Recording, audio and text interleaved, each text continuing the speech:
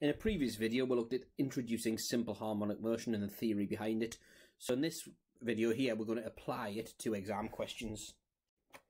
So it says a particle P is moving with simple harmonic motion in a straight line. The period is 6.1 seconds and the amplitude is 3 meters. Calculate in either order the maximum speed of P and the distance of P from the center of motion when P has speed 2.5 meters per second squared.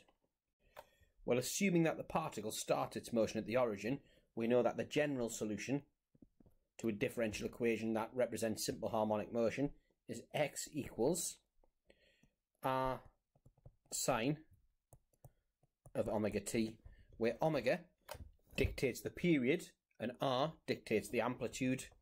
Well, we know the amplitude is 3, so we get x equals 3 sine, and we know the period normally is 2 pi, so if the period is 6.1, then the multiplier is 2 pi over 6.1 t.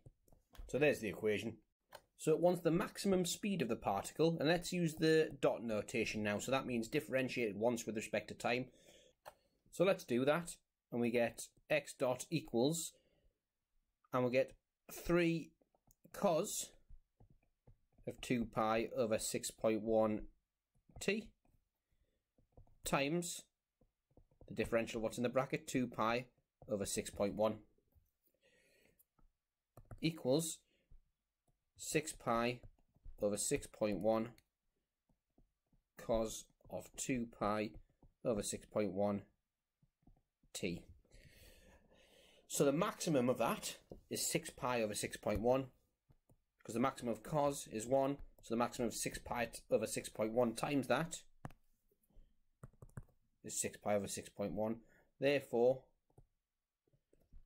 max speed equals 6 pi over 6.1, which is approximately equal to, let's put that in the calculator, so 6 pi over 6.1 equals 3.09 meters per second. So next it asks us to find the distance of P from the center of motion when it has speed 2.5 meters per second. So first of all, let's find the time when it has that speed. So we've got x dot equals 2.5, which means that 2.5 equals 6 pi over 6.1 cos of 2 pi over 6.1 t. So dividing by 6 pi over 6.1, get 2.5 divided by 6 pi over 6.1, which is 0.80904, which implies that 0.80904 equals cos of 2 pi over 6.1 t, and if we arc cos both sides, we get 2 pi over 6.1 times t equals, and the arc cos of what we just found is 0.62828, 0.62828, which means that the time is equal to that number divided by 2 pi over 6.1.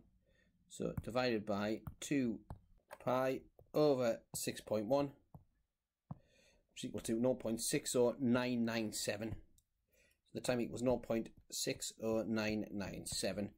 So now we've got the time that it's at that speed. We're going to find the distance away from the center at that time. So that implies that the displacement, and we're going to use this equation here, equals 3 sine of 2 pi over 6.1 times 0.60997.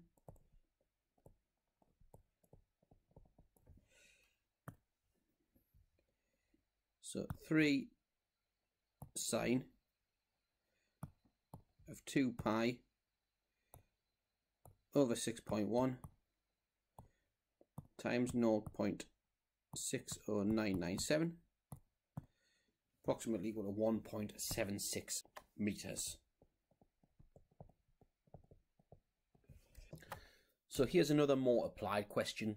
So it says a particle is moving along a straight line at time t seconds and its displacement x meters from a fixed point O is such that d2x by dt squared equals minus 4x. Given that at t equals 0, x equals 1, and the particle is moving with velocity 4 meters per second, find an expression for the displacement of the particle after t seconds.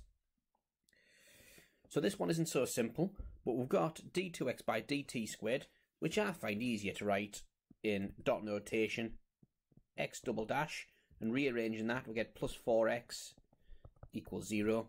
So we're trying to find an expression for displacement. We're going to solve this as a second order differential equation. So let's find the auxiliary equation, which is m squared plus 4 equals 0, which means that m squared equals minus 4. So if m squared equals minus 4, that means that m equals plus or minus 2i. And by this point you should be well practiced with your second order differential equations, well practiced enough to know that when the roots are purely imaginary, this implies that the solution x equals some constant a times sine of 2t plus b cos of 2t. So we're given that at t equals 0, x is 1. So let t equals 0, x equals 1, and sub it into that equation, which means that 1 equals a sine 0, cross it out, plus b cos of 0, which means that b equals 1. So now we can write that a little bit better. We get x equals a sine of 2t plus, and b was 1, so it's just cos of 2t. We're also told that the velocity is 4 when the time is 0. So if we differentiate that, so x dot equals 2a cos of 2t plus minus 2 sine 2t is what cos of 2t differentiates to. So get rid of that plus. I'm going to let x dot equal 4 and t equals 0, which means that 4 equals 2a times 1, take away 2 lots of 0, which means that a equals 2. Therefore, the general, this particular solution is x equals 2 sine 2t plus cos of 2t. So to remind ourselves what part B asked, it said hence determine the maximum displacement of the particle from O. So the maximum displacement, we could differentiate and set equal to 0, but that would be quite difficult. I think what's an easier thing to do is to use the compound angle formulae to combine these two terms here into a single term. So if we try and combine it into sine of 2t plus alpha with some constant at the front, well, that's identical to if we expand it using the compound angle formula in the formula book. We get r sine 2t cos alpha plus r cos 2t sine alpha. And copying our original expression for x, we'll put it just underneath. So we can see that the number here in front of sine 2t is 2, and the number here in front of sine 2t is r cos alpha. So we've got r cos alpha equals 2. Similarly, the number in front of cos alpha, cos of 2t here is 1. So that means r sine alpha equals 1. R sine alpha equals 1. So we'll call this first equation A and the second equation B. Then if we do B divided by A, we get r sine alpha over r cos alpha. R's cancel, equals 1/2. which means that tan alpha equals 1/2, which means that alpha equals arctan of a half,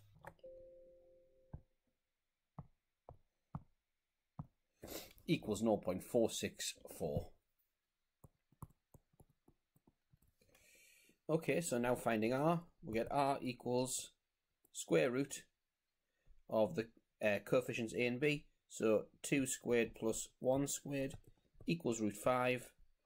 Therefore, our displacement x equals root 5 sine of 2t plus 0.464, the maximum value of which is root 5. Now in hindsight, we probably didn't need to work out this 0.464 here like we did there. All we really needed was this coefficient at the front to find the maximum, so we've probably done a little bit too much work in here, but I always think it's good to illustrate this method because it will be relevant in other questions. For more videos like this, subscribe to our YouTube channel, and to find out more about our Skype tuition and revision courses, go to alevelmathsrevision.com.